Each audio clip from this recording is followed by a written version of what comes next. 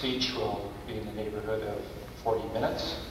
And at the end of 40 minutes, Dr. Hamish Kimmins will entertain questions.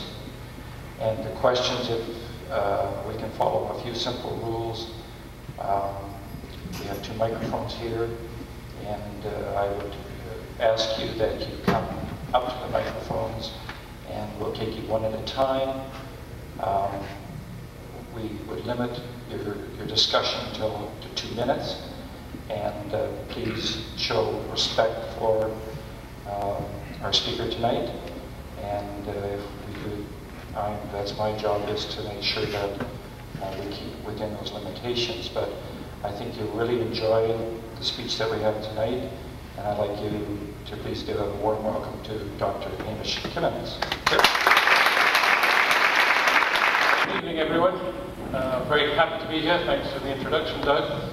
Firstly, to disappoint you, I'm afraid, as you know, all academics earn their living by talking. My speech is going to be a tad longer than 40 minutes. It was 40 minutes in the briefing notes, but I'm afraid it goes closer to an hour, a bit longer, so I hope I can keep you all awake. I know you've all had supper. It's the end of the day, so I hope I can keep you all going. I'm very happy to be here.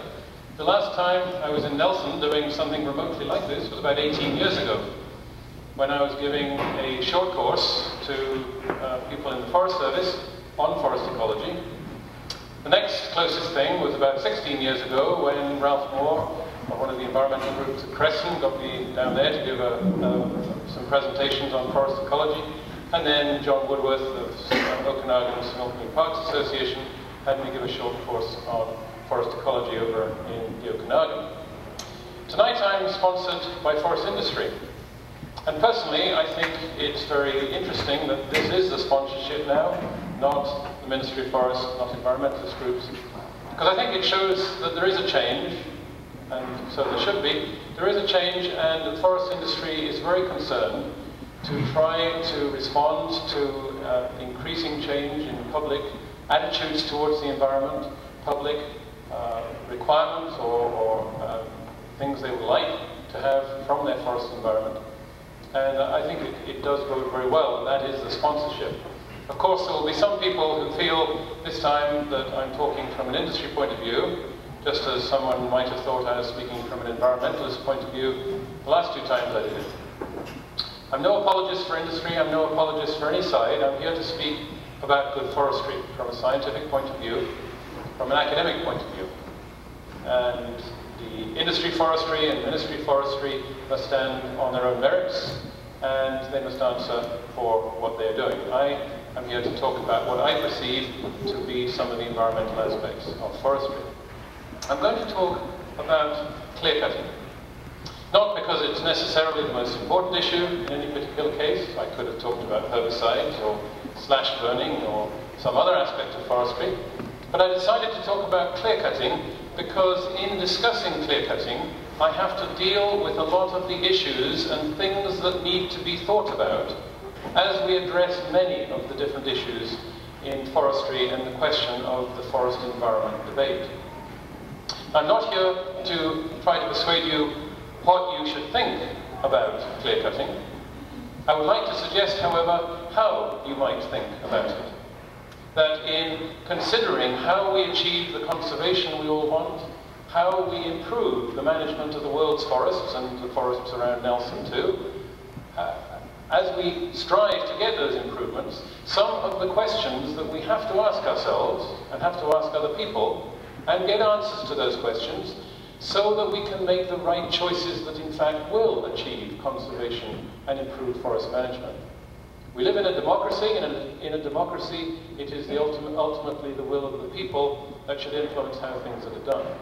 But democracy only works well when the choice is an informed choice. And when we go to the ballot box and when we make decisions and when we participate in decision-making organizations, we must be sufficiently familiar with the various aspects of the issues we're talking about so that we can contribute and achieve the goals that we have set ourselves.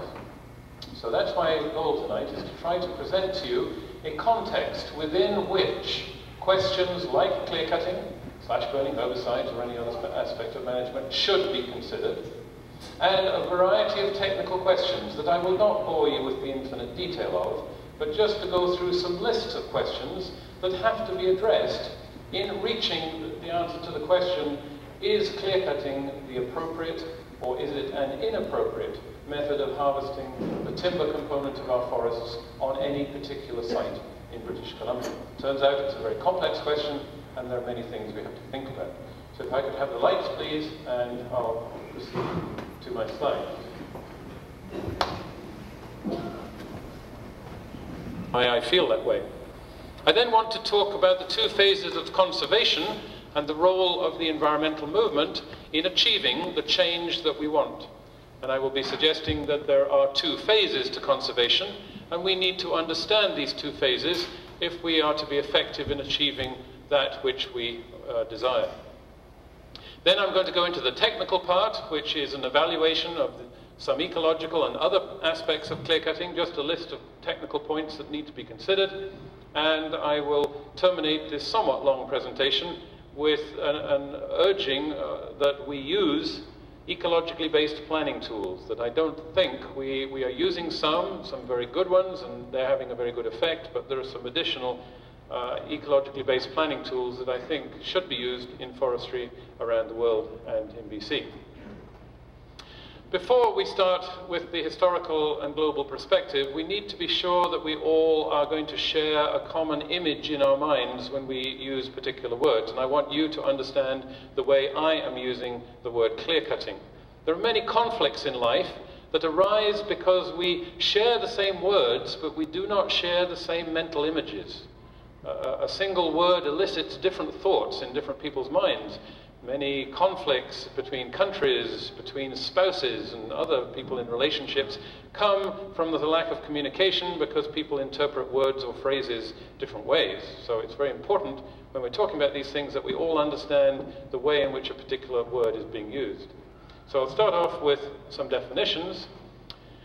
Clear-cutting is simply the removal of all the trees from an area. But that definition isn't enough, because the removal of 4 trees from a patch of forest is the removal of all trees from that little area, but that's not a clear cut, not ecologically. So ecologically, it is the removal of all trees in a single cut from an area sufficiently large to remove the forest influence from the majority of the harvested area. If you look, please, at the first of these two diagrams, we have a forest here, and a forest has a microclimate. You walk through a forest in midsummer and it's cool, there's not much wind, the air is moist perhaps, and then you walk out into a large area without trees and it's hot, it's much drier, the air is much drier, you're perspiring as you hike through the forest, you're quite quickly dry as you walk across a clear area, and the wind may be higher. So there is a substantial modification of the microclimate around a forest, and that microclimate extends out as a microclimatic shadow some distance from the forest into the area from which trees have been removed. Similarly, below the ground, the roots of trees can spread substantial distances out into an area from which trees have been harvested, creating an underground shadow or forest influence. So a clear cut is an area from which trees have been removed large enough that most of the area no longer receives this forest influence. Down here, we have areas from which all the trees have been removed, but the forest influence extends far enough out that most of the area is occupied by the forest influence. That is not a clear cut, it's one of the other systems. And if we look at some of the other systems, we go all the way from clear cutting down here, where clearly most of the area no longer has a forest influence, to a seed tree method, where foresters leave individual trees scattered across the area to provide a seed source for natural regeneration. Each of those extends a small area of microclimatic modification, but again, most of the area is still lacking such a modifying influence. So that is really a clear-cut method with some seed trees left. Shelterwood is where sufficient trees are left that the microclimatic modification of the individual trees, in fact, influences most of the area. There may be some diminution, some significant diminution, or even complete absence over some of the area of that modifying influence, but most of the area has some modification. So that is not a clear-cut method. Patch cutting is where all the trees are removed from this small patch, but again, a minority of the area loses its forest influence. Smaller still, where we might remove only 4 to 20 trees, a little patch cut. There is some diminution of forest influence in the middle of each patch, but essentially the forest influence is continuous. And finally, single tree selection. Individual trees are removed, and there is essentially no significant diminution of the forest influence. What I am talking about here is clear cutting, and I will be contrasting it at various times with various other non-clear cutting methods. So is it happening in British Columbia? Well, yes it is, and it always has happened in various places. There's various places where it doesn't happen. Here is an area over by Arrow Lakes, and it is an area of essentially seed tree.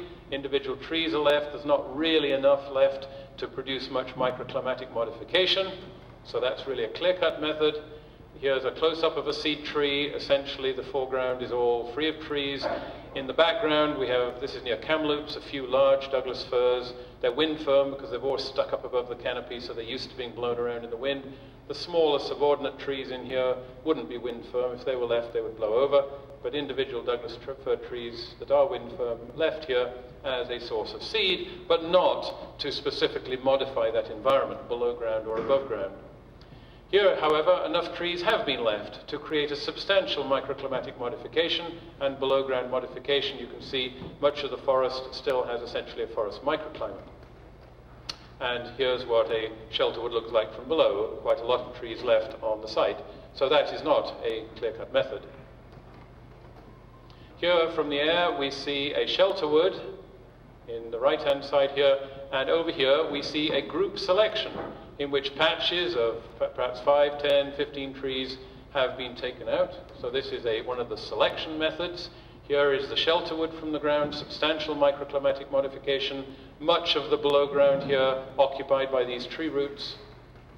And here is the group selection, patches with relatively less modified, somewhat modified microclimates, and patches here essentially a completely forest microclimate. Now, there are some areas in British Columbia where clear cutting is completely inappropriate for reasons I'm going to be talking about. There are some areas, again I'll discuss the technical reasons later, where clear cutting should be done. It is the method of harvesting that should be done for, as I say, technical reasons I'll discuss, scientific and environmental reasons. There are a lot of areas where one has a choice. Sometimes, however, the choice is limited. For example, here was a case where removal from a selection cut, a group selection cut, resulted in about 30 or 40% of the trees being damaged. Many of these trees have now got rot and will probably suffer wind blow before the crop is harvested again. If that cannot be avoided, then it may not be a suitable method. Again, in the stand we saw from the helicopter there, many patches of dead trees from armillaria, a root rot, which gradually spreads out in concentric rings, like the fairy rings of mushrooms on your front lawn, if you have them, killing Douglas fir and some other species as it goes.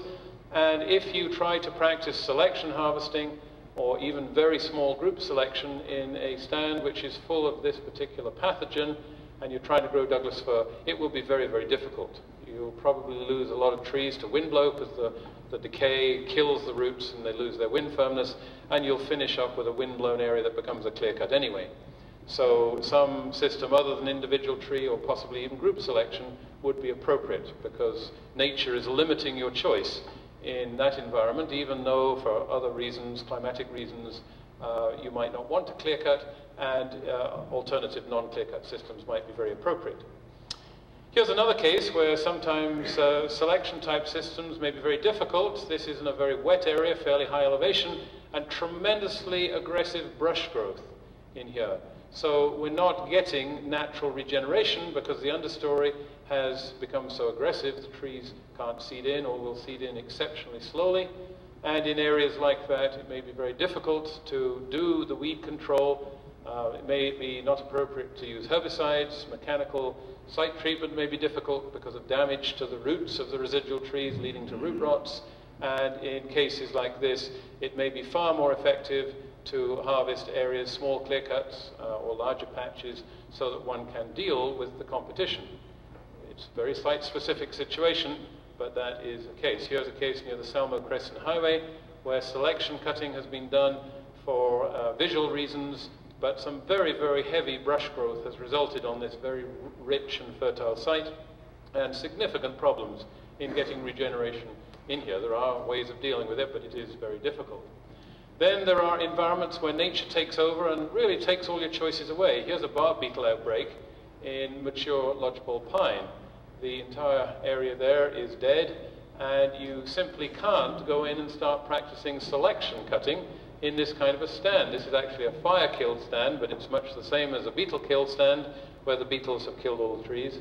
That doesn't always happen, of course, but where it does, the analogy is good. And for a start, Workmen's Compensation Board wouldn't let you go in and do anything other than clear cutting in an environment like that. So yes, we are practicing alternatives to silviculture in many environments. There are some where clear cutting is totally inappropriate. There are areas where clear cutting is done and probably should be done, and there are areas where there are choices, and perhaps we should be clear cutting, perhaps we shouldn't, and one can debate whether or not the correct choice has been made. So, having got aside the question of the definition, and yes, indeed, there is lots of alternative silviculture being done, now let's go on to the historical and global perspective. Clear cutting is probably as ancient as the human species has had the technology, axes and things like that, to cut down more than a few trees at a time. In other words, to make a big enough patch that they remove the forest influence. It's the way we harvest most of our food crops, too. And clear cutting is the predominant timber harvesting system used around the world. However, the history of public outrage and antagonism about clear cutting is not as ancient, but it is certainly very long. Ordinances were passed in Germany in the 12th and 13th centuries forbidding clear cutting on very steep mountain slopes, where that clear cutting led to soil instability, avalanche, cold air drainage that affected agricultural things in the valleys, a number of situations that society found unacceptable. And still today, in parts of the European Alps, the Alps are largely limestone, they're incredibly oversteepened by recent glaciation, the soils are extremely unstable, and it is absolutely inappropriate to start removing forest cover over significant areas of those mountain slopes. And so in Austria, there is a law restricting clear cuts. Well, they're not clear cuts often, forest harvest patches to 1 hectare. In most cases, a hectare is not a clear cut because the forest influence is not lost over most of the area. Often, the harvest areas are much larger because of insects, disease, wind, snow damage, and various other natural agents. But where it is possible, the foresters are encouraged very strongly to keep the patches very small because of those environmental reasons. So that's a historical perspective on clear cutting. What about a historical perspective on forestry? Well, forestry is a human endeavor that has always been about conservation, and it's always been about attempting to satisfy society's demands for continuing supplies of a variety of values from their forested landscapes. Now, some of you may not think that that rings a bell with you, that sometimes forestry doesn't look like that, but the historical record from around the world shows that that's what happens, and let me explain that. Originally, when there's few people in a country, they just cut trees down. They cut them down to clear land for agriculture. Some of the biggest clear cuts, or if you like, the biggest deforestations in British Columbia are for cities and for agriculture. If you like, the biggest clear cut is the Lower Fraser Valley for agriculture, and that's a good thing to do because we put a very high value on food, and so we just get rid of forests so that we can grow food. But then as the population builds up, you cut more and more trees, more and more forests, and eventually that leads to local resource depletion. Unregulated exploitation of forest has always, and will always eventually lead to local resource depletion. The answer to that is to go and steal someone else's forests. You have a war, or you have a trade war, and you colonize another country, and you take their timber, but usually you finish up exploiting that and creating shortages there, and finally, there's nowhere else to go, and you have to bite the bullet and institute regulations that attempt to achieve sustained supplies of whatever it is you want from the forest. Clean water, wildlife, timber, recreational opportunities, or whatever. However, the first stage in forestry, where we introduce these regulations that I call here the administrative phase, has always, and I think always will be, unsuccessful. It's always been unsuccessful. Why? Because it's based upon a lack of understanding of the biology and the ecology of the resource that is being conserved or they're trying to conserve. So administrative forestry that lacks a sound basis in ecology and soil science and climatology, it fails. It always has, it always will.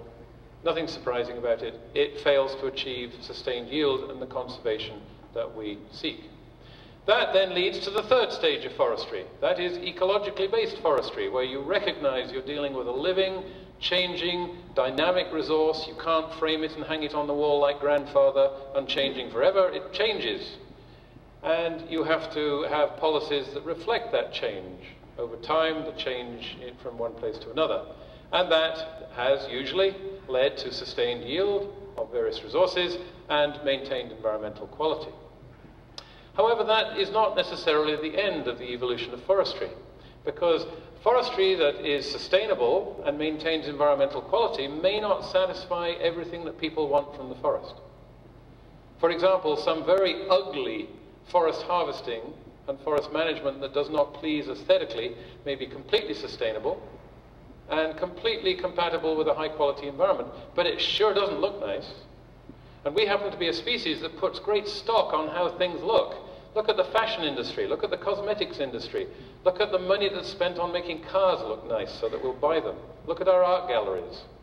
We as a species put a lot of value on how things look. And sustainable forestry, environmentally sound forestry, is not necessarily attractive to look at. In fact, some of the new forestry coming out of Oregon is rather unattractive to look at, but it may be very environmentally sound.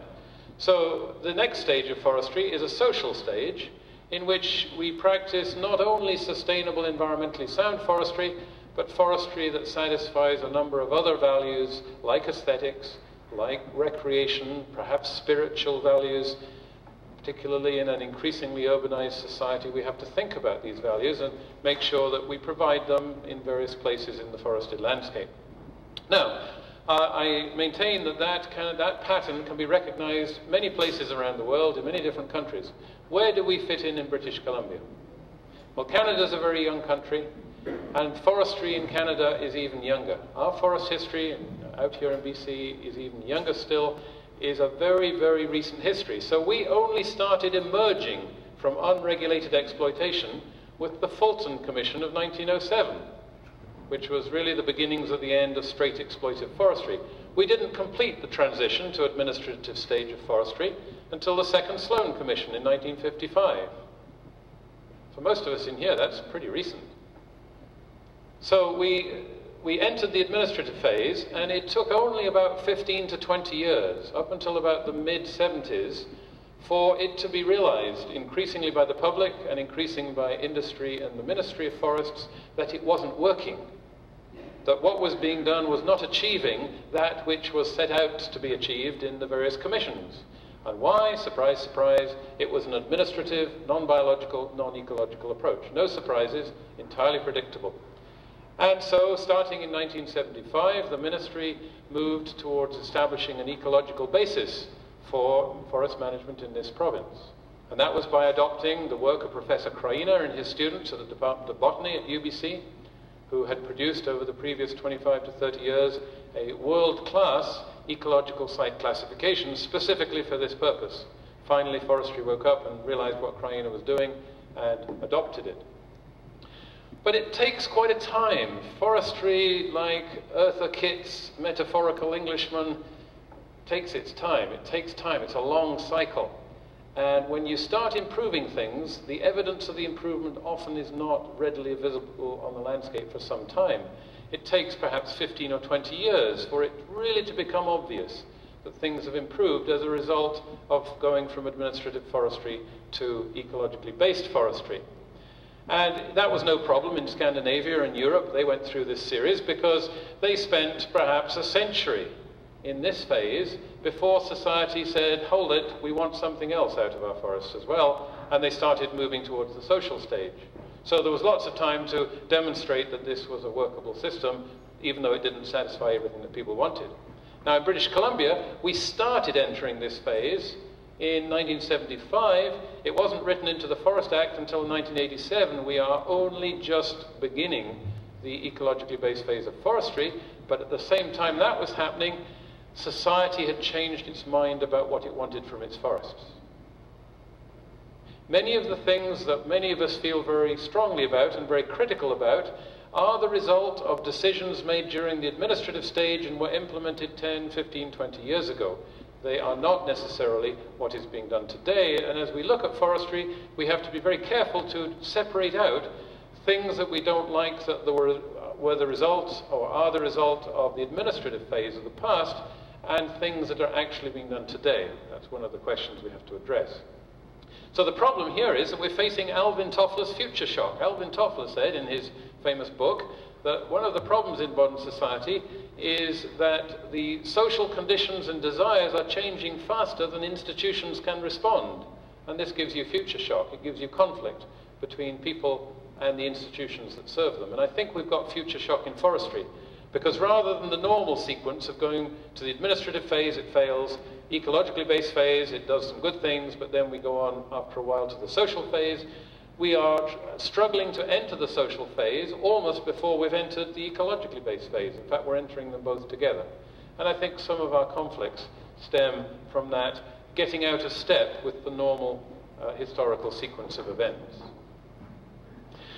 Now, we should all be very concerned about local things. You know the old saying, think globally, act locally. We have got to look at the small, the detail, and the local problems of conservation and resource management.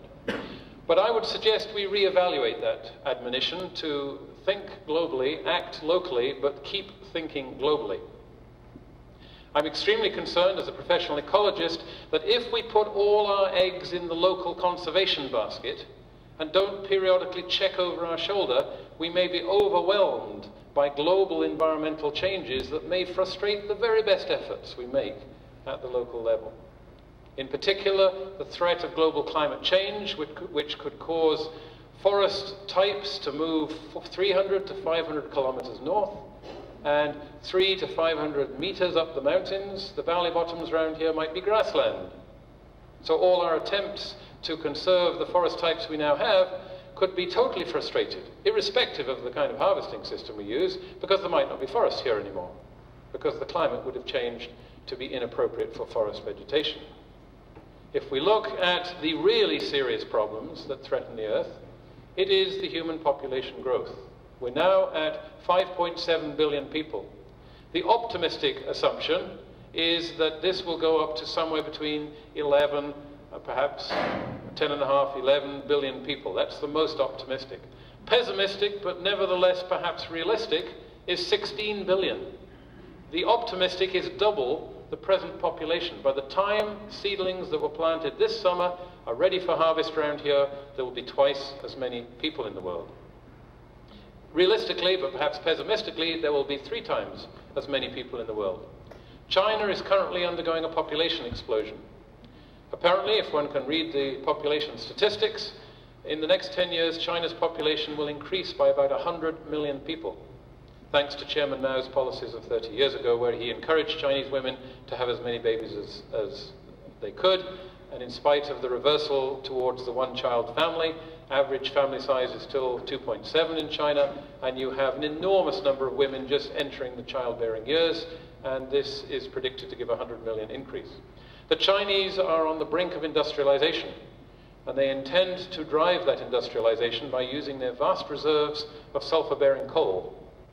The air pollution and the possible greenhouse effects and climate change that could accompany that and other population increases around the world could totally frustrate our conservation efforts if we don't think about those conservation efforts in the context of these larger issues over which we may have frustratingly little control.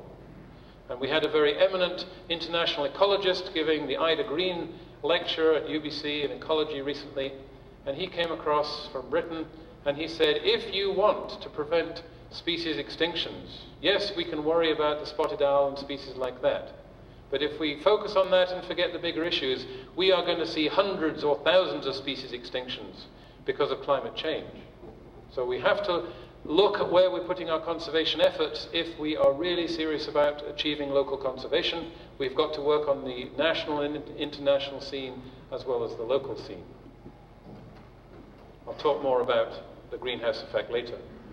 So it was the conclusion of the United Nations Commission on Environment and Development, chaired by Madam Brundtland of Norway, that although the industrialized countries, including Canada, to this point in history bear the greatest single responsibility for environmental degradation because of our profligate use of resources, because of our selfishness, because of our very high standards of living, and because of our wastefulness. There's no question. It's our fault collectively.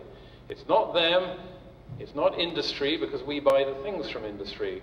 It's all of us that allows industry to operate in the way it does and encourages them to operate by buying the things that they produce for us to buy.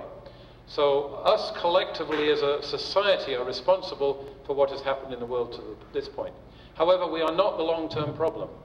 Maslow, a very well-known psychologist, suggested in Maslow's hierarchy that there is a hierarchy of human needs that must be satisfied. First, there is food. Then there is shelter.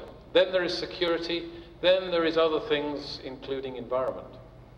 If you don't have food, if you have children and you're a third world parent and your child is starving to death, you will probably cut down the last tree, even if it means the mountain collapses into the valley, because that's the way parents are towards their crying, cold, starving babies. So the greatest long-term threat is poverty in the third world. That's 3/4, going on 80% of the world's population are poor because of unequal distribution of wealth, expenditures on military hardware rather than people, and simple poverty. And unless we address that issue, that is likely to overwhelm the best conservation efforts that we can apply. So we really have to think about our local conservation and resource management issues in the larger context if we want to succeed. Now, I'm convinced that we need to change the way in which the world's forests are being managed. And I want to go through a few issues. I think if we're going to survive as a species and maintain the environment we want, this has to be done. And let's go through some of these issues. I'll start with tropical deforestation, because it's one that we see so frequently on the television and hear so frequently in the media. I must say, however, that when I read in the newspaper or hear on the radio statements that forestry in British Columbia is no different than, or worse than, deforestation in the tropics, I can only conclude that the person who made the statement hasn't been there, or if they have, they didn't understand what they saw.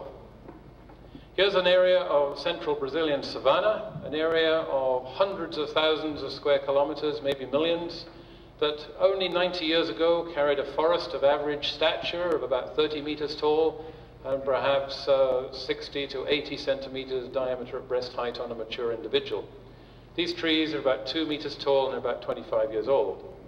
3 cutting cycles to produce charcoal to provide fuel for the rapidly expanding population, burning of the area for cattle grazing to feed the rapidly expanding peasant population, have so degraded that environment that it is not capable of growing a forest now.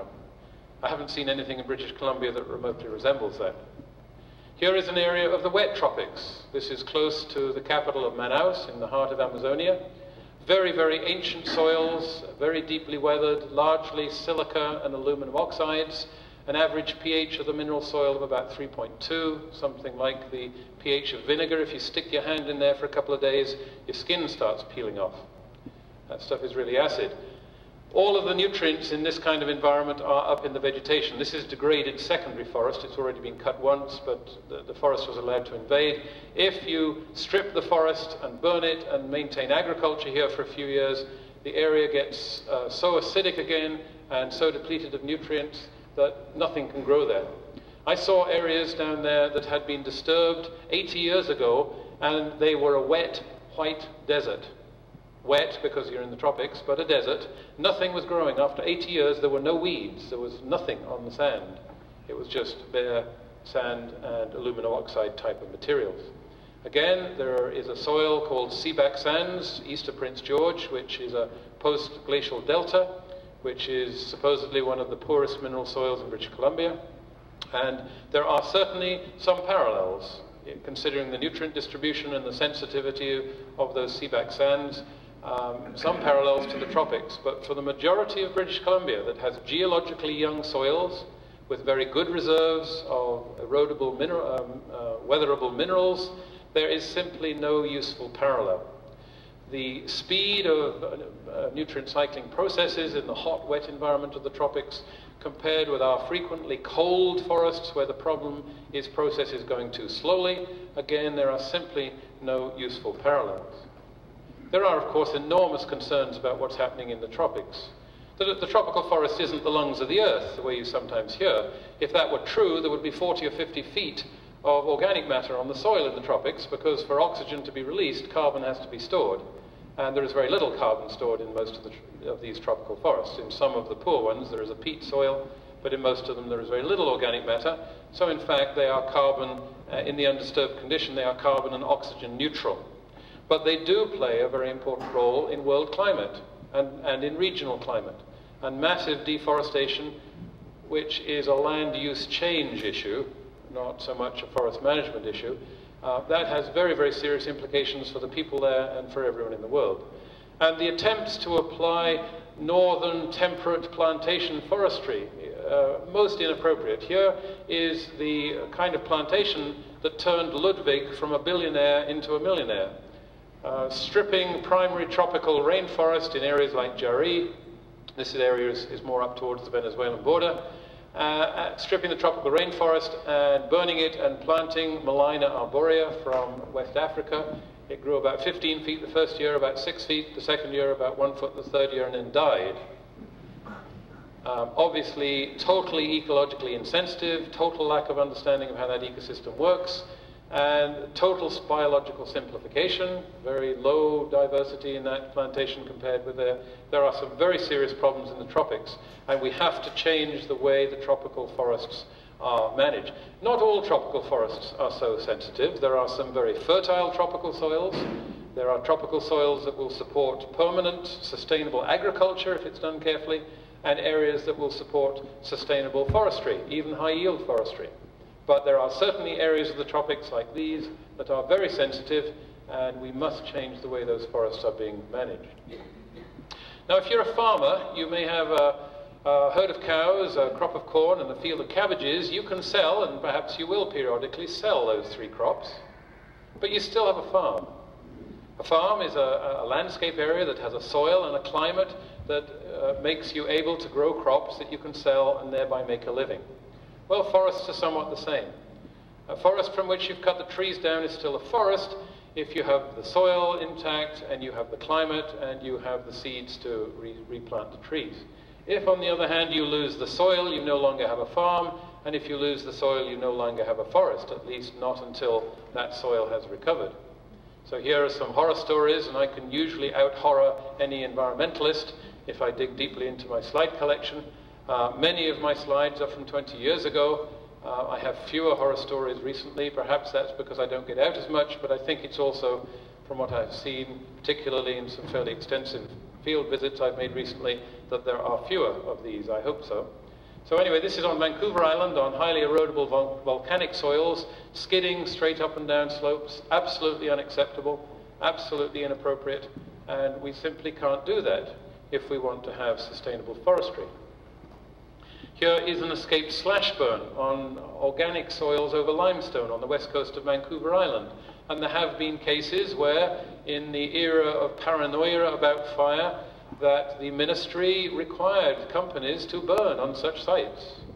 Absolutely inappropriate. Enormous ecological change. This site will carry trees again, but it'll be a long time in the future, and we are not prepared as a society to accept that long delay in gaining social values of various types from that landscape. Here is a slide taken about 18, 19 years ago down southeast of Cranbrook. A very, very excessive disturbance from skid roads, compaction, loss of topsoil, erosion where the skid roads were put too steeply up and down, especially if the material was fine-textured, silty soils, which are common in this part of the world. Large landings, not rehabilitated, massive loss of productivity over a significant part of that area for a substantial period of time. We don't know how long. but certainly absolutely unacceptable in the context of sustainable forestry. This is not British Columbia, I'm glad to say, although I dare say this happens. This is Oregon. Here is skidder logging during the winter on a clay soil. You've probably heard that much of Vancouver is getting rebuilt. We're getting all these monster houses. I've got 10 of them on my block right now. And a house is, an old house is made of wood and plaster and wires and glass. And when the bulldozer's been through it for half an hour, all the parts are still there, but they're in a little pile on the ground. It's no longer a house.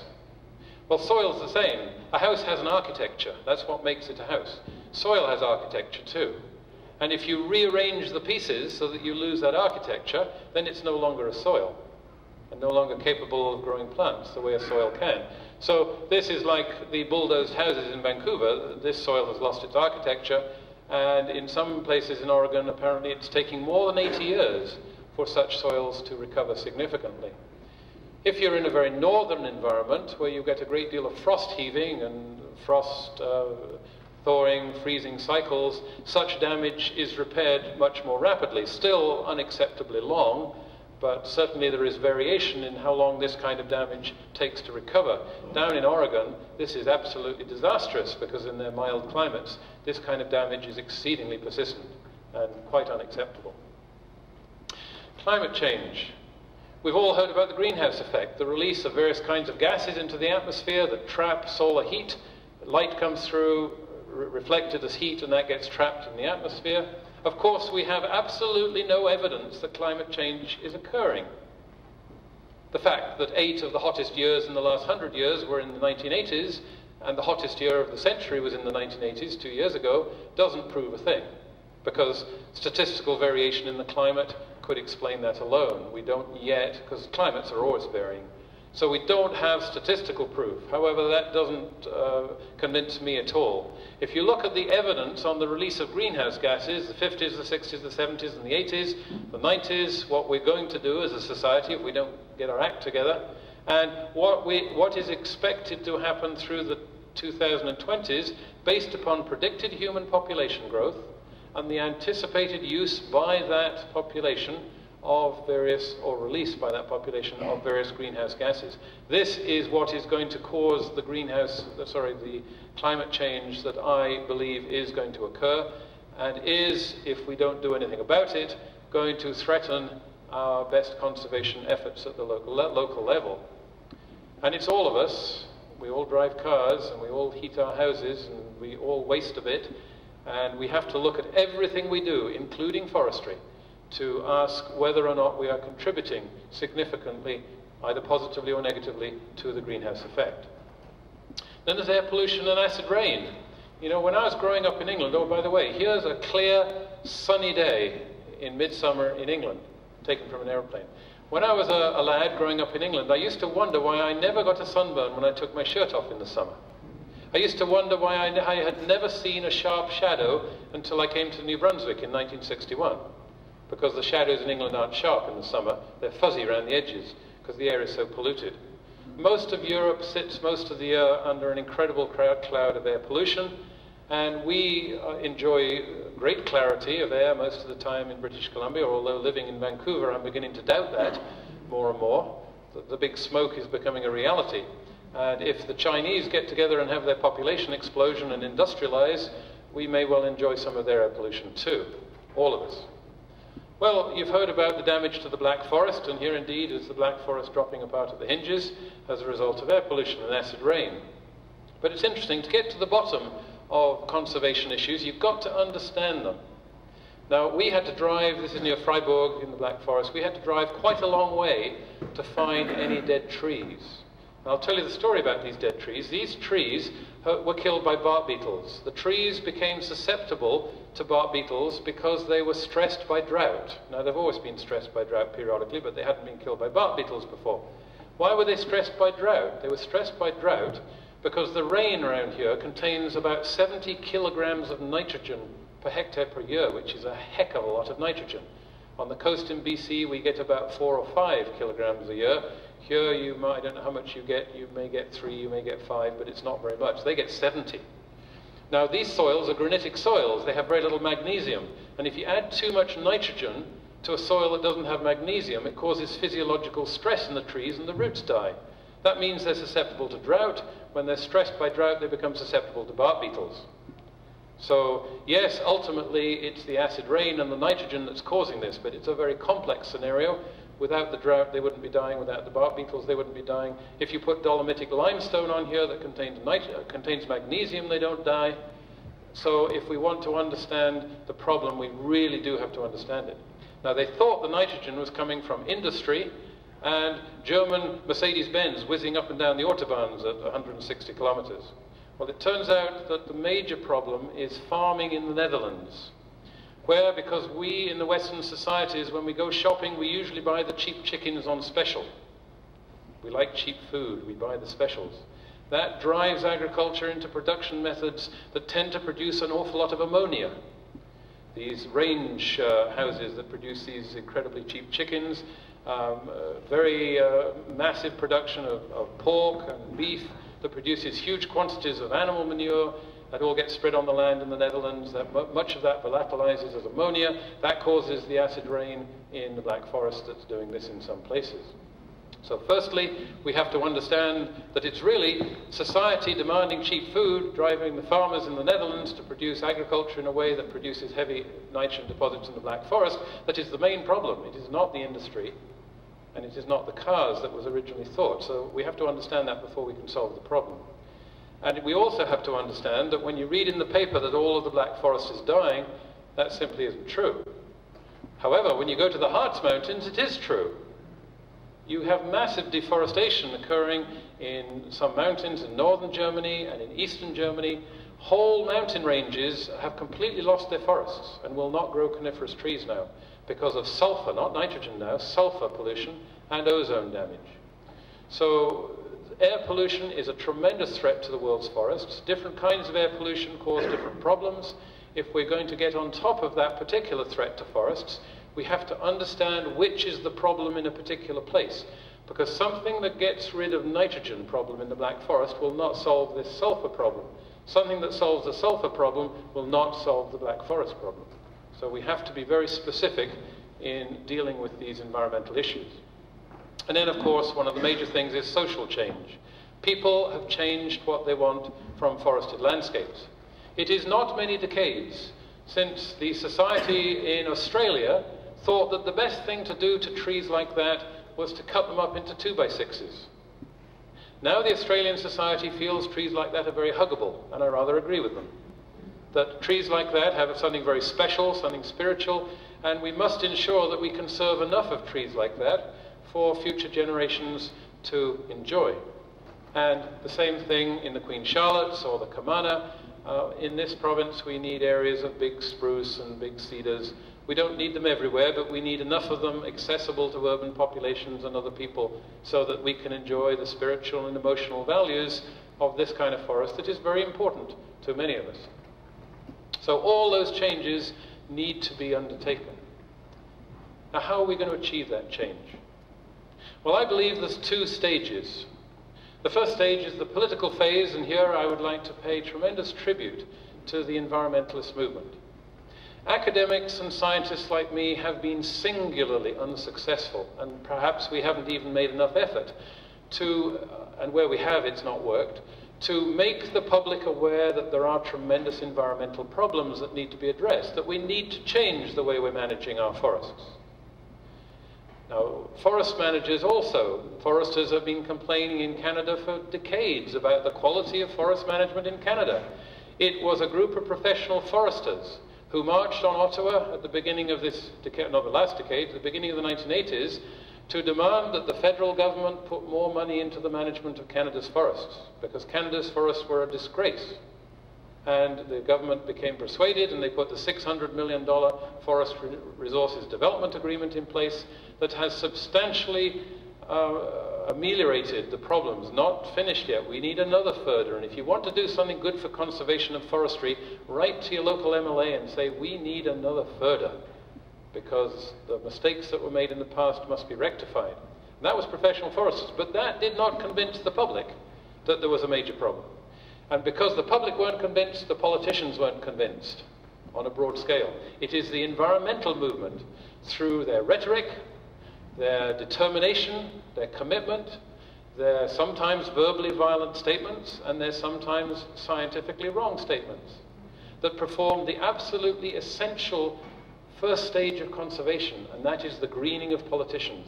That requires the greening of society, and I think only the environmentalist movement could have done that, and I think they had to use those tools in many cases because the science, the logic didn't work, didn't do the job. However, you don't actually achieve conservation by achieving the political phase of conservation. What you do is make it possible. Without the political phase, it isn't possible. But with that in hand, you then need to move on to the second phase, and that's the implementation phase. In a democracy, change comes through policy and regulation that is driven by legislation. But if we put the wrong regulation and policy and we have the wrong legislation, we won't get the conservation we need. Witness trying to solve the Black Forest's acid rain problem. If they had applied the policies for the Harz Mountains, there's no way they would have, well, they haven't dealt with it yet, but there was no way they would be able to deal with the Black Forest, and vice versa. Looking at it from a Black Forest perspective, they would not be able to deal with the acid rain problem of the Harz Mountains and the Fichtelgebirge and those other mountain ranges. So we have to take the level of the debate from the level that is necessary in many cases to achieve the political goals of conservation. We have to take it to a socially realistic and scientifically sound level so that we get the policies, regulations, and legislation that will achieve the conservation we want. Let me give you a couple of examples. Well-meaning environmentalists in some European countries have recently passed legislation banning the importation of tropical hardwoods in an attempt to try to limit deforestation in the tropics. A very worthwhile goal. But I hear from ecologists and resource managers in some Asian countries at a couple of conventions, one on tropical forests this summer, that in some countries this has resulted in a doubling of the deforestation. There are many people who have been displaced over the last 20 years from cities and now live in the forests. Maybe they shouldn't because they're displacing the native peoples. Rightly or wrongly, I'm not debating that issue. The fact is those people are there and they have children, lots of them, and they're hungry and they're sometimes cold. And the people who live with those children in those forests harvest hardwoods that they sell to us for, how many of you have teak furniture in your bedrooms? We buy the stuff and we provide a living for those people in the tropics. By taking the value away from the forest, those people have no living, so they cut the forest down and grow food crops, which they can sell and feed their children with. So in some of the countries, this particular policy has had exactly the opposite effect because it was socially unrealistic. It didn't recognize the social realities of some of the environments where they were trying to contribute positively towards conservation. Another example is you've heard of the ivory hunting and the hunting of rhinoceroses in East Africa. Well, the logical thing to do is to ban hunting. Seems like a very good idea, but that created a black market in many countries. And the price of the ivory and the rhinoceros tusks for aphrodisiacs went up so high that even the police and the army couldn't stop them because the poachers were better armed and had greater numbers. In Zimbabwe, the wildlife biologists and conservationists are trying another approach. They have studied the wildlife populations and they've calculated how many of each species and which age of animals, of the various trophy animals, can be harvested and sustain the populations into the future and keep those populations healthy. They sell those hunting licenses to the local people. The local people then can sell them to hunters from the United States, Germany, Japan, people who pay enormous sums of money to go and shoot these trophy animals. Apparently they like to do that. And this provides a sustainable local economy for these people, and these people jealously guard and protect the wildlife. Poachers have their throats slit. You don't need police, and you don't need the army. Now, I'm told by African experts that will not work in every African country because of problems of corruption and bribery and political organization. But there are some countries in which it does work, it is working, and as we try to protect the wildlife resources of Africa, we have to look in a sophisticated fashion at the local sociology, the political environment, and the ecology so that we come up with the right approaches to achieve the conservation. So we need socially and ecologically sound conservation policy. We also need socially and ecologically sound forest harvesting policy and management policy, other things other than harvesting. But in seeking this, once again, we must avoid generalizations if we wish to be successful. Here is the biogeoclimatic zone map, originally developed by Professor Krainer and his students, and subsequently developed by the podologists and ecologists and other people in the Ministry of Forests. It's world class. I don't know of any better around the world. I know of some very good ones in other countries. But this map embodies a really outstanding ecological basis for the management of forest resources in this province. It doesn't solve all the problems, however, but it provides a basis from which we can begin to solve them. And there are 14 different biogeoclimatic zones in the province, the 14 different colors in the map here, and 12 of them are forested. Most of those have 3 to 5 different subzones, ecologically distinct areas within the ecological zone, and most of those have between 3 and 7 distinct forest types within each subzone. There might be somewhere between 300 and 400 different types of forest within British Columbia. If we want to get conservation of the resources in those different forest types, we have to render our management ecologically sensitive to those differences.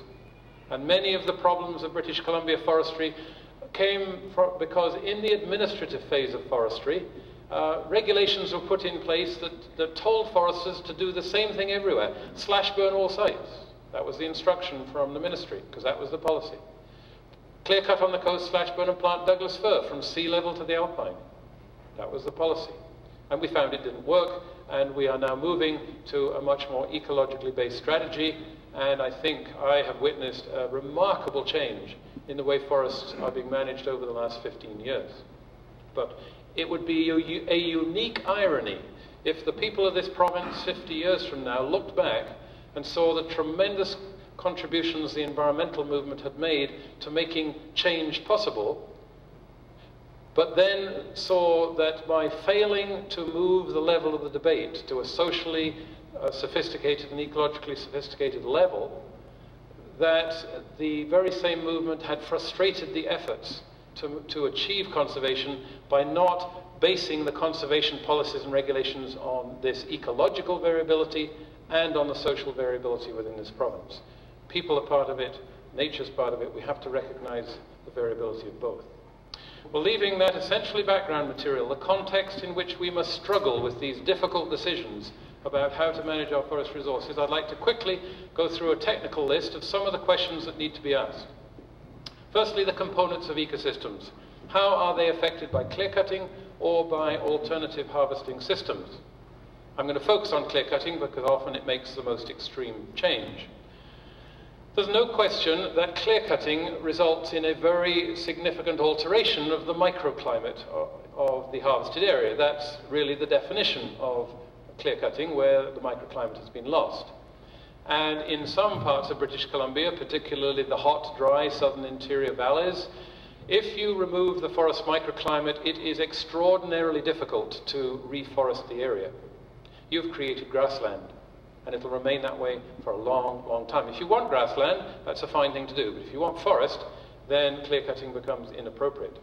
In some of the interior Douglas fir zone, particularly the dry subzone, again, and particularly on hot, dry, south-facing slopes, clear cutting is quite inappropriate because of the undesirable microclimatic change.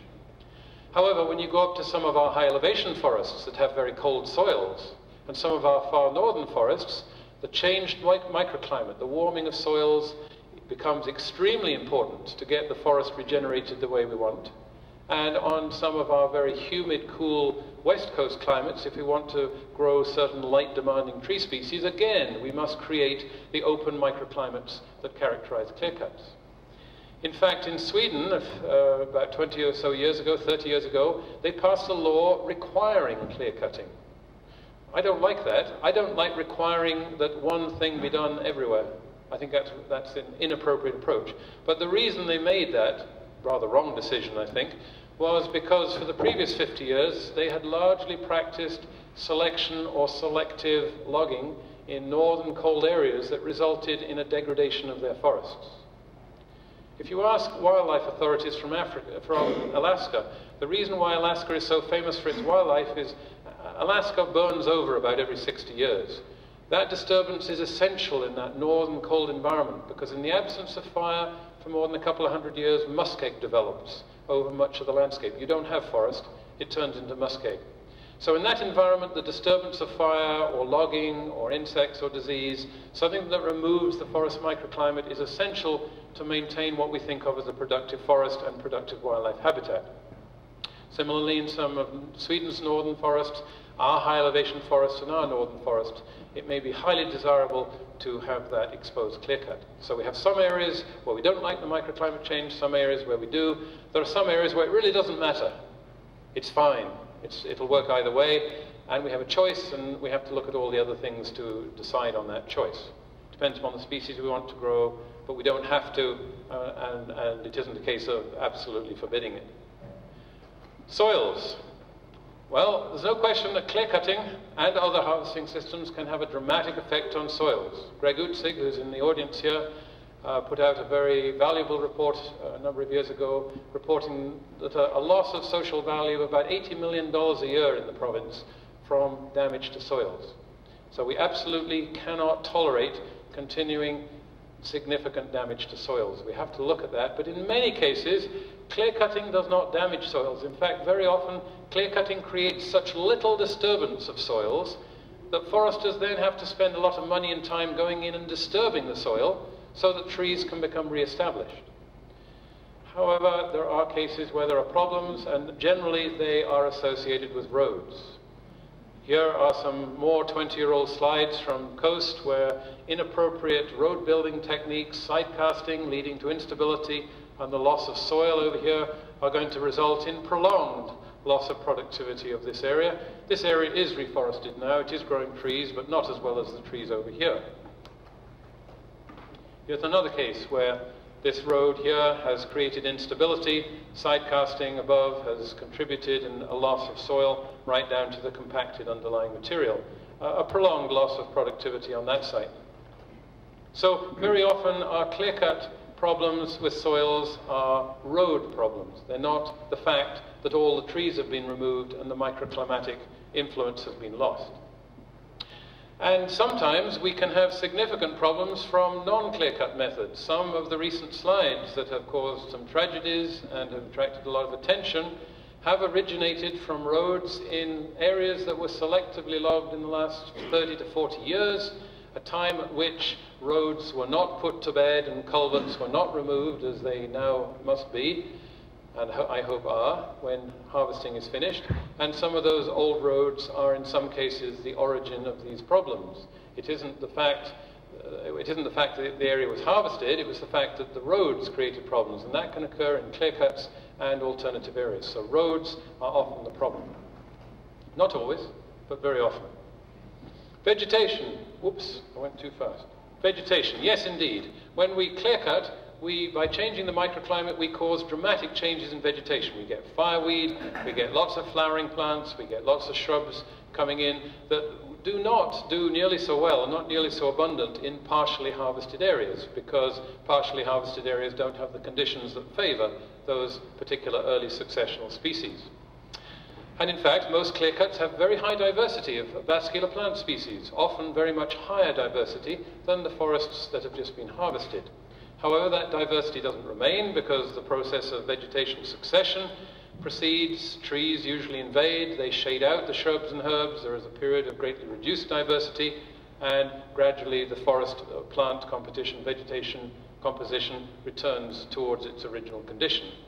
In non-clear-cut methods, there is a much less dramatic change in the vegetation on the area, but once the harvest is completed, it also starts moving back towards the original condition. Some of the vegetation changes are considered desirable. For example, there are trees we'd like to grow will only grow in clear cuts. They won't regenerate effectively in some of the partial cut systems. Sometimes the microclimate we've created and the vegetation we get is not what we want, and we would be better off with a partial cut system. Microbial life. Yes, indeed, dramatic changes in the microbes. Many soils in forested areas are dominated by fungi. and the animals that are associated therewith. That often makes the forest floor thick and acidic. That's the nature of mature forest ecosystems.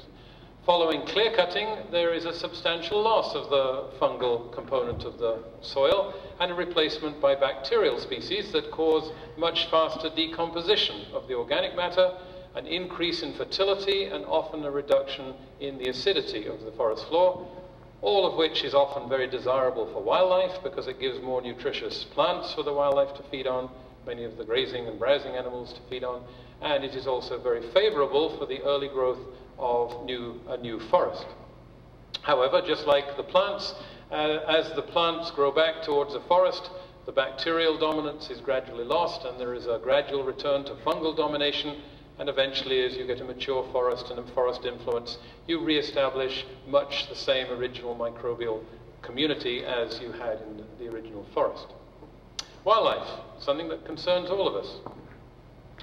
Well, again, wildlife is like the microbial life. It's a question of habitat. They depend upon the vegetation. There are some species that need the vegetation of a mature old-growth forest. Woodland caribou, spotted owl. There are a few species that have virtually an absolute dependence upon mature old-growth forest.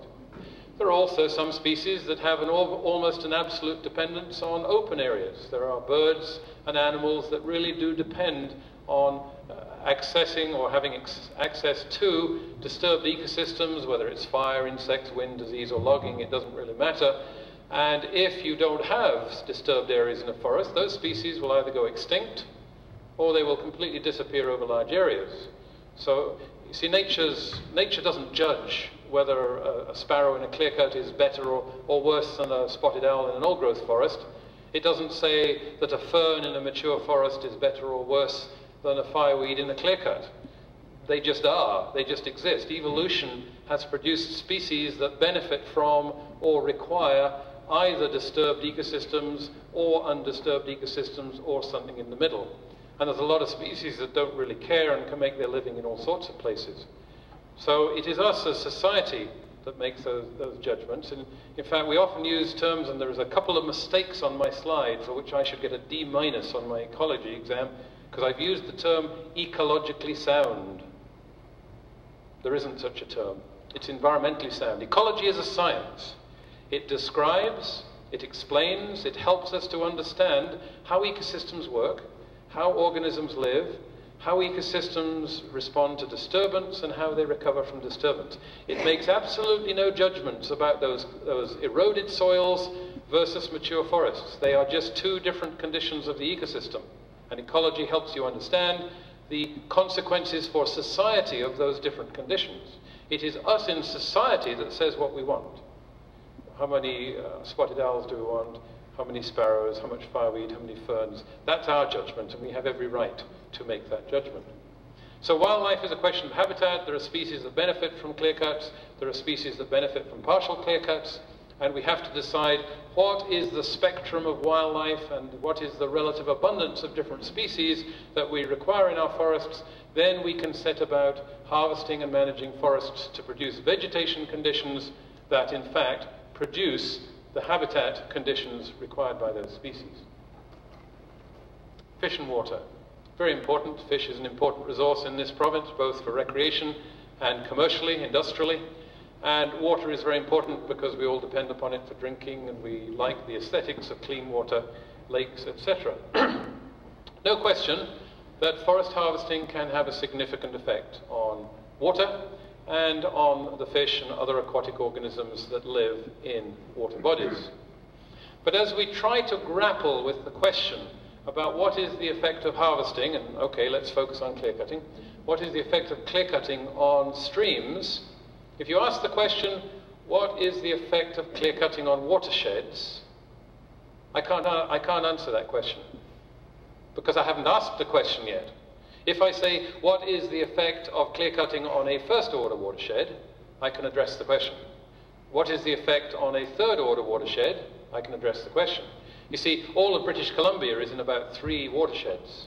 And the Fraser River, as it runs out past Vancouver, I think is either an 11th or a 13th order watershed.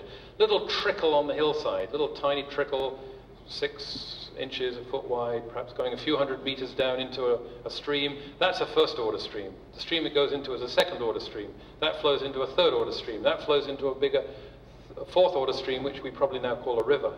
And that flows into a bigger river, which is the fifth order. So the Fraser, when it goes down past New West, is probably 11th or 13th order. Clear cutting in British Columbia has no measurable effect on the quality or the regimen of the Fraser as it flows past the New Westminster. But clear cutting has the potential to have tremendous effects on first order streams. It can have a great effect on second order streams, that is a given clear cut. If the clear cut is big enough to include all of the watershed of a third order stream, it will have a tremendous effect on that third order water stream, that third order stream.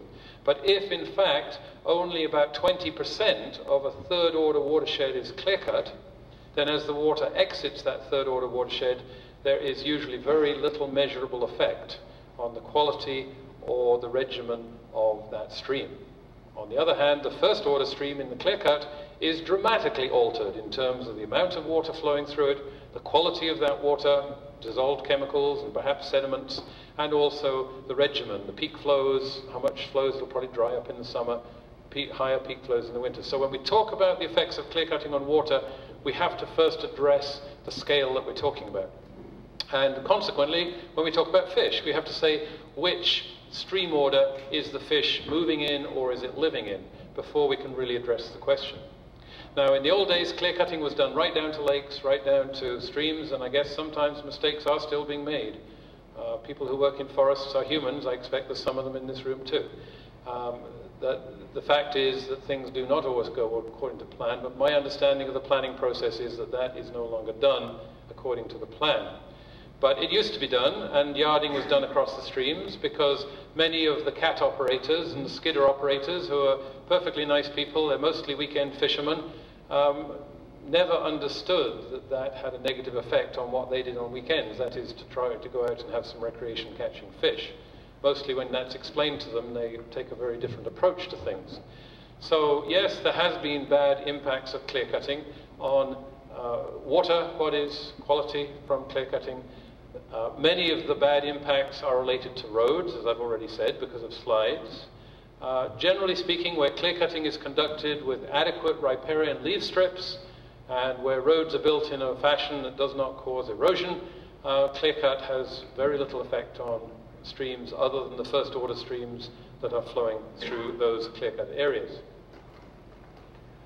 Well, those are some ecological impacts. What about some ecosystem attributes and resource values that might be affected by a harvesting system? What about biodiversity? We hear a lot about biodiversity.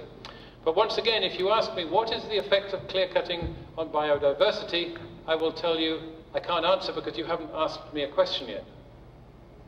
There is a diversity of biodiversities. Until we establish which one we're talking about, I can't give you a scientific answer or any other kind of answer, come to think of it. I'm sorry this looks a bit academic, but I'll try to lead you quickly through this and as painlessly as possible, but it's necessary to understand the different kinds of biodiversity if we're going to establish policies to protect biodiversity, whichever one we're talking about. Now, if you go out for a picnic in the woods and you sit down and whilst you're eating your picnic, you make a list of all the flowers and the mosses and the trees around you, that is the alpha diversity of the plants in that ecosystem. But if you then go for a little walk after lunch into a different kind of forest on that mountain or hillside, and you make another species list, and you compare the two lists, and see how many species are different between the two lists, that's the beta diversity of that forest. So this is the local diversity, and this is the diversity across the local landscape. And that diversity goes for the species and also the structure.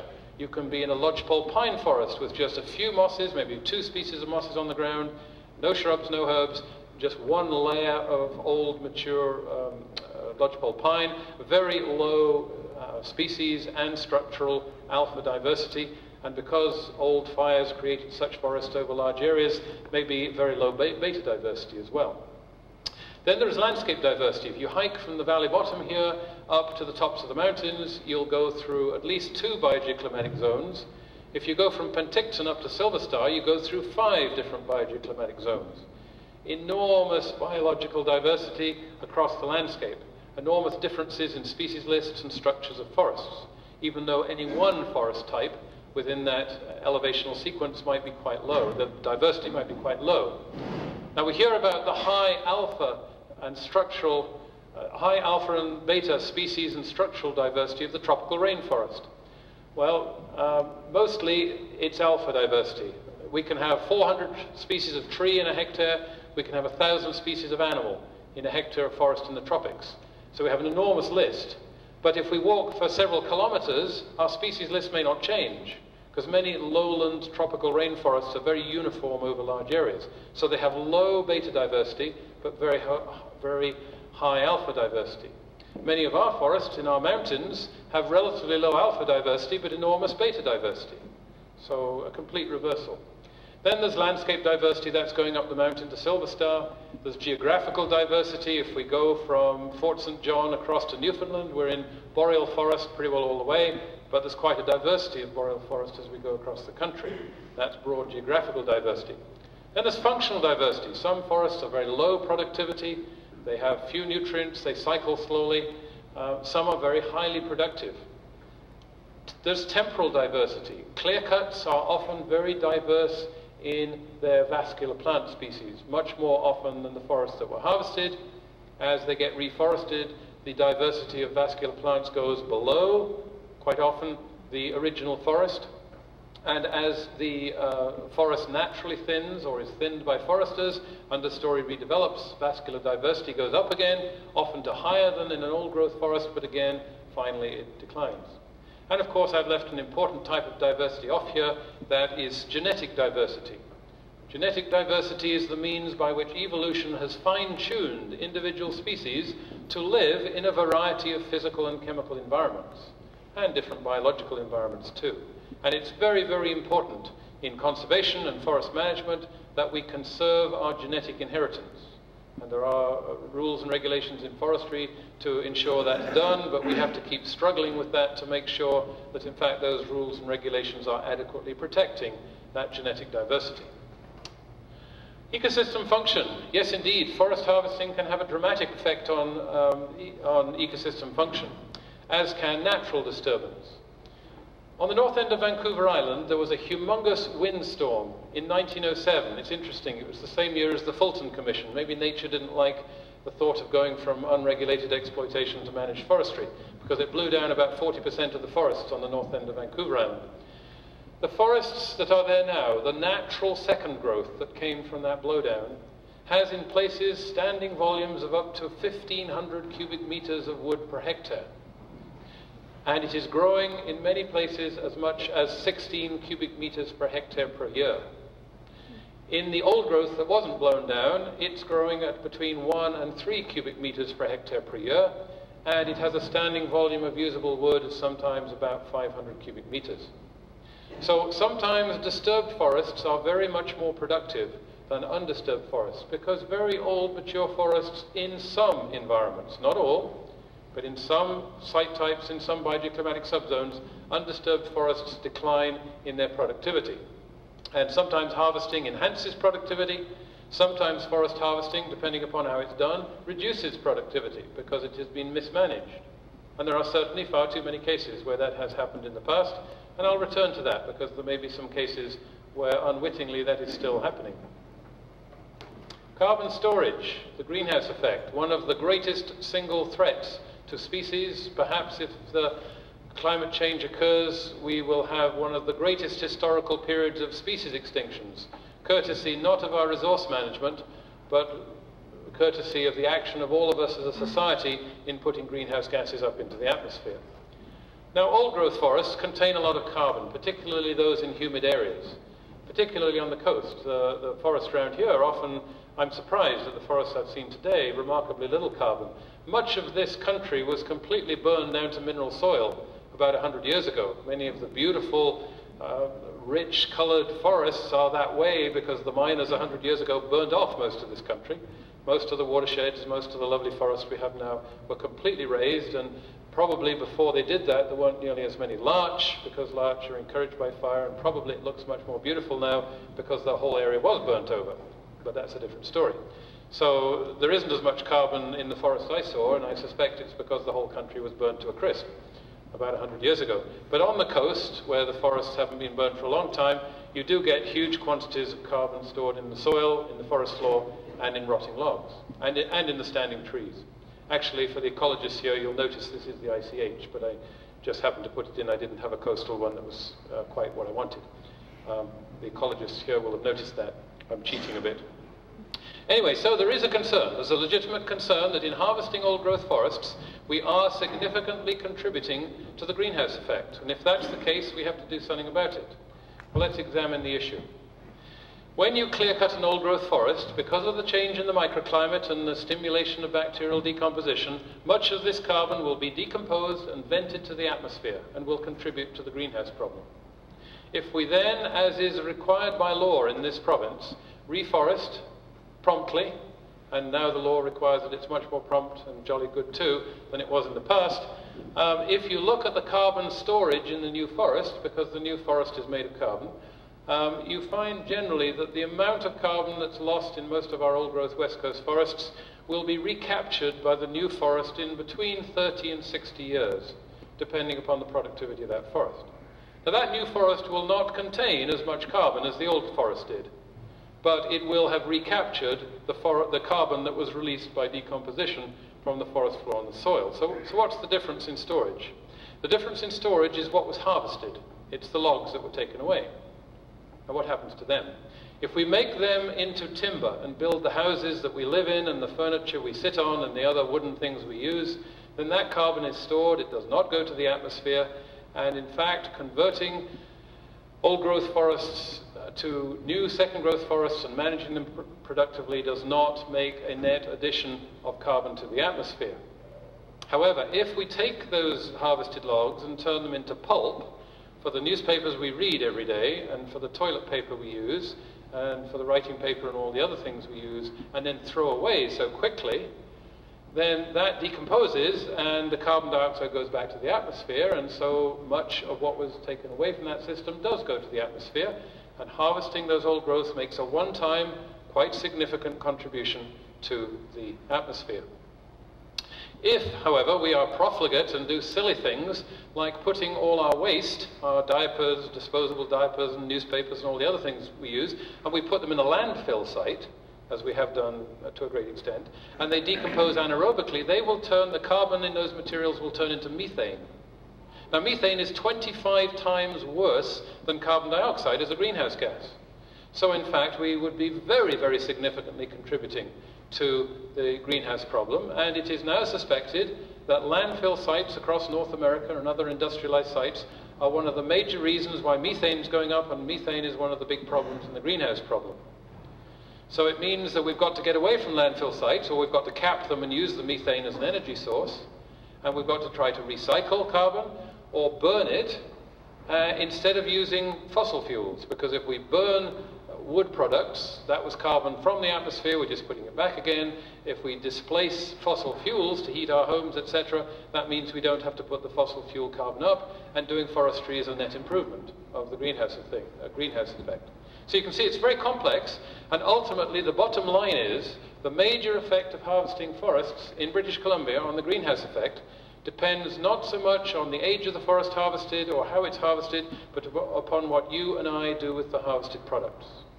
If we're sensible with them, we can minimize the negative impacts and in fact make forestry a net positive sink for carbon. If we are foolish with those harvested products and profligate, then that is making a net problem by harvesting old-growth forests.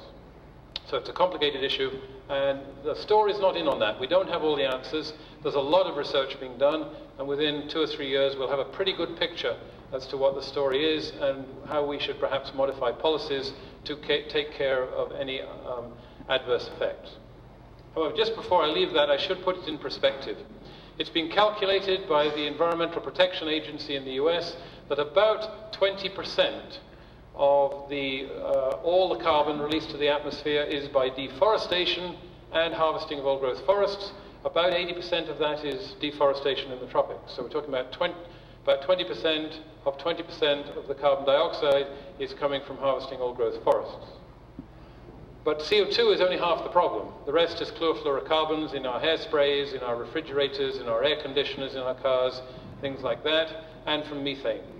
So in fact, even if old growth harvesting does produce a net negative effect, it is very much less significant than what you and I do in heating our homes, driving our cars, and the various other greenhouse gas activities we participate in. Aesthetics, very important, and part of the social forestry phase that in fact forestry in this country has only come to very recently and has been obviously very slow to recognize the fact that forestry has not been aesthetic in the past. Clear cutting is never going to be beautiful in the short term on a particular site, but it doesn't have to be ugly in the landscape. Here you see clear cuts that is revegetated down here in the landscape, and to me that in fact enhances the quality of that landscape because we have all rather uniform old growth forest here, uniform color, texture, and this is to me a rather pleasant diversity of color and texture, just like the rocks and the mountains are. Of course I'm pulling your leg, that's not a clear cut.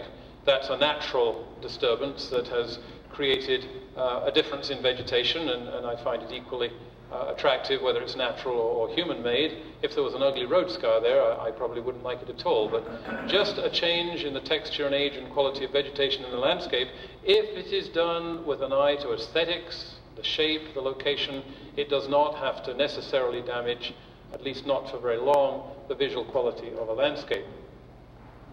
So is the problem clear cutting, or is it some other aspect of forest harvesting or forest management? Is the problem clear cutting or the harvesting equipment that's used? And I'd suggest to you that in many cases it's the harvesting equipment that produces the soil damage, that puts all the skid roads, that in many cases we should be using cable logging or helicopter harvesting on steep slopes and not skidders. So very often the problems, the roads, and the direct impacts of clear cutting come from the equipment, not the fact that all the trees have been removed. Sometimes it's not clear cutting, it's the size of the clear cut. Clear cuts that are too big, so that they give either environmental problems, water quality, or aesthetic, or maybe wildlife problems. So smaller clear cuts may be size, it's not the fact that you're cutting all the trees. It may be the shape in terms of visuals.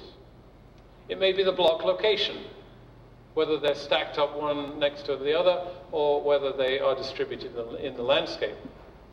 However, sometimes the answers to that question is not always obvious. Now here's some logging up in the Charlottes. This was back in the mid-70s, the kind of logging that was done, and society back in the 60s and 50s generally thought that's the way it was done and should be done. Nobody, well not nobody, but very few people complained very loudly about this. Generally people accepted it. Except it used to be done in squares. Now this cut is carefully feathered, and by the time that's greened up in about 10 years, that'll be a lovely velvet green blanket of uniform forest, and it'll look much as though a wildfire had been through the area, and to me that will look very aesthetic. In contrast, scattered patches on the landscape to me can look very unnatural and very unaesthetic. Now these are rather square and angular, and certainly you can ameliorate the visual impact by having feathered edges and stuff like that, but it looks rather as though somebody got a giant shotgun with square bullets in it, square balls, and shot the landscape. In fact, nature doesn't do that. Nature produces a variety of patterns of disturbance on the landscape, a variety of shapes, a variety of locations. Nature produces lots of little patches, and some very big patches, and a whole bunch of intermediate patches. And it's now coming out of Oregon and Washington. A lot of the ecologists there are very concerned about harvesting policies that were instituted because of public pressure about big clear cuts, and instituted by wildlife because they wanted to maximize the edge because there was a preoccupation with deer and elk and those kinds of wildlife species. That resulted in a fragmentation of the forest, which is having negative effects on those animals that need bigger patches of vegetation of one particular age. And these ecologists are now saying, look guys, we got it wrong. The public got it wrong, the wildlife guys got it wrong. Industry and government did what the public wanted, but now ecologists and the public have changed their mind, and so industry and government have to change back. But I don't think we should reinvent the wheel and make the same mistake that was made down in Oregon and Washington. I think we should learn from their mistakes, and we should institute policies that put disturbance in the landscape, whether it's partial cutting or clear cutting, that more closely mimic natural patterns of disturbance in the landscape. It'll be better for wildlife, it'll be more aesthetic, And I think that's what we should do. We should have a diversity of disturbance, not something like this that personally I don't think is the way we should do it. Is it clear cutting or is it post-harvesting site treatment? Now sometimes you need to do post-harvest site treatment because you've done a big clear cut. Yes, that's true, but that is certainly not always the case. But here is another horror story on slash burning, misapplication on thin rocky sites. That wasn't clear cutting that created that problem. This site could have regenerated without a slash burn, but it was policy in those days. That's what people did. Everybody thought it, not everyone, some people thought it was a terrible idea at the time, but the authorities thought it was a good idea, so that's what was done. Please don't get the idea that I'm totally against slash burning. I hope that'll come up in the questioning. I would be very vehemently opposed to any policy that bans slash burning everywhere, just as I have always been vehemently opposed to policies of slash burning everything. We can come to that in the discussion if you like. Sometimes it's mechanical site preparation. Here, I'm very glad to say, is not British Columbia. This is Nelson. Not this Nelson, Nelson, South Island, New Zealand. This is the Golden Downs Forest, Nelson, New Zealand.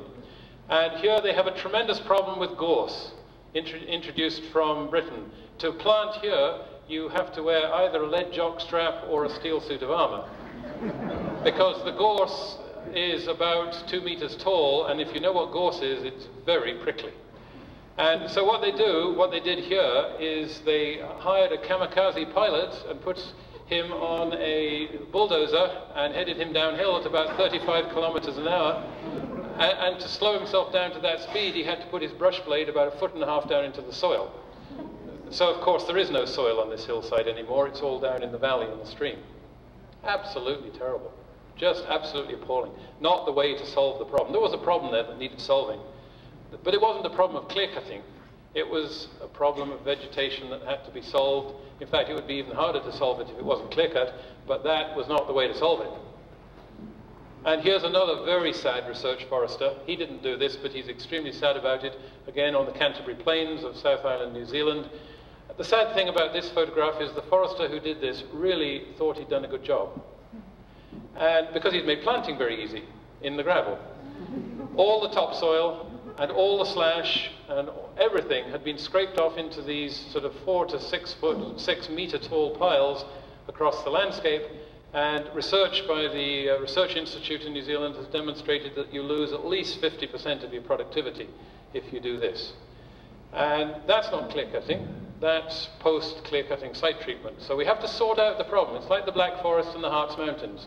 We can't cure the problems of acid rain over there unless we know what the problems are, or what the source of the problem is. We have to know the source of the problem here. It wasn't clear cutting, it was the way the site was treated. And finally, clear cutting and utilization. And here I come to an issue that I am very concerned about, and I think we probably do have a problem in British Columbia. Here is logging in central Sweden, mechanized harvesting, which harvests the whole tree, including the branches of the hardwoods there and the spruce, on a rather poor nutrient site. Research has shown a loss of about 25% harvestable yield from this site as a result of that whole tree harvesting or full tree harvesting. 25% loss of productivity to me, of site productivity, is quite unacceptable. Although, just as an aside, it raises an interesting dilemma here. The new forestry that we hear about coming out of Oregon, according to the ecologists down there, that I heard a report recently, will probably result in about a 20, in some cases as much as 25% reduction in harvestable yields. Not because it's damaged the site, in fact it's probably protected the site, but because in instituting the new forestry practices, you may have to forego 20 to 25% of your harvestable logs. Now, a lot of people feel that the new forestry is highly desirable because it protects the environment, etc. But on the one hand, we will condemn a practice that loses 20 to 25% harvestable yield when it's done by inappropriate forest management, but we're prepared to accept it when it's done in the name not of, well, protecting the environment, but in the name of a particular silvicultural system. And as a society, we have to struggle with that. If we don't like a 25% loss for one reason, do we accept a 25% loss for another reason? Well, you may, because that 25% loss for the second reason may give you other values you want. But you certainly have to think about the question. So here the whole tree harvesting on these poor sites is inappropriate. Most of the harvesting I've seen in southeastern British Columbia in the last 6 weeks is whole tree harvesting. And some of it has been done because the public has complained about waste. Now, a log on a clear cut is a packed lunch for earthworms 20 years from now. It's part of the system, it's part of the soil biology, it's part of the humus, the renewal of the humus of the soil. People going out to a logging site and seeing a lot of logs there, they say that's waste.